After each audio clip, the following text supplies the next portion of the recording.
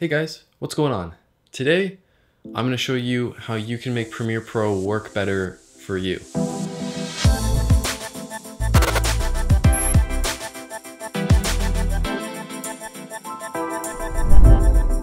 So I'm just going to give you some tips and tricks, little settings you can tweak in Premiere that will hopefully help your workflow and just make Premiere Pro a little easier to work in. All right, the first tip, this might seem obvious, but learn the shortcuts. There are a lot of things that might take 10 seconds to do with just your mouse that you can do in an instant just by pressing a key. And while just saving a few seconds by learning a shortcut may not seem like a lot of time, if you're editing a lot, then those few seconds build up to minutes, and over the course of working on a large project, that could save you potentially hours of time just by using shortcuts and not clicking on everything with your mouse. Now, there might also be a lot of things you do in Premiere that don't have shortcuts, and you can create them. Premiere has a pretty easy to use layout for how to create a shortcut. If you go to your keyboard shortcuts, it'll show you a whole layout of your keyboard and what all the keys do. From there, you can type in a certain action or a certain thing that you like to do in Premiere, and then all you have to do is drag and drop it onto a certain key.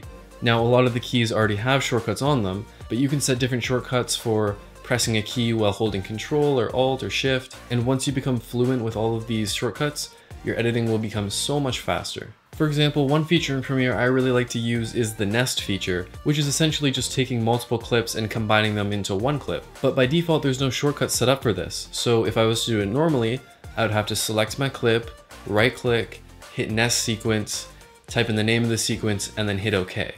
But now with a shortcut, I just have to press Control N and hit OK, and the nested sequence is created.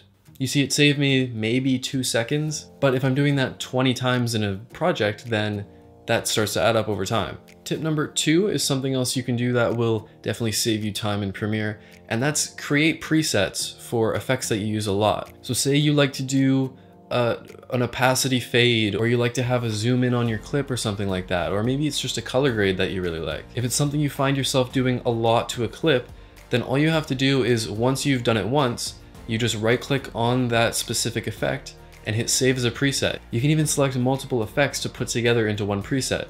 And then all you have to do is drag and drop it right onto the clip. And if it's a preset that involves keyframes, you can choose so that those keyframes extend out over the duration of the clip.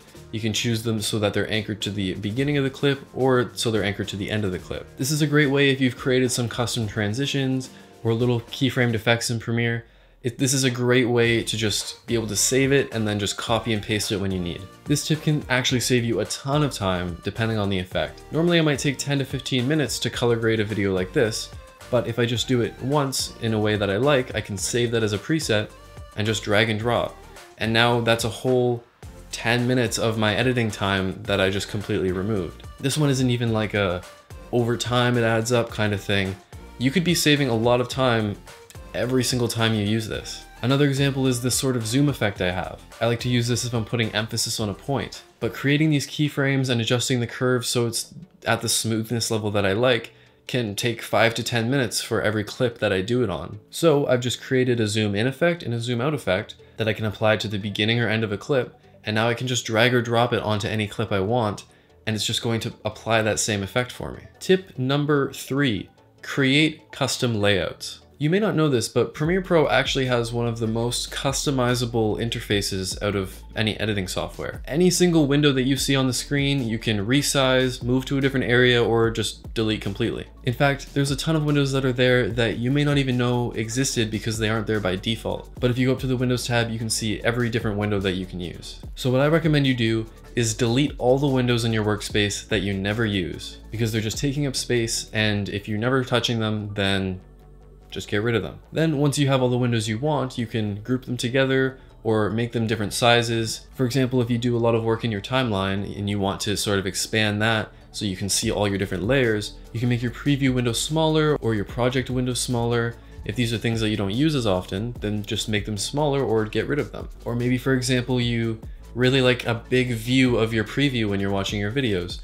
Well, then make your preview window bigger and make your effects window smaller. Or maybe you don't want to compromise on certain things. Maybe you want to have large windows for some things and large windows for other things.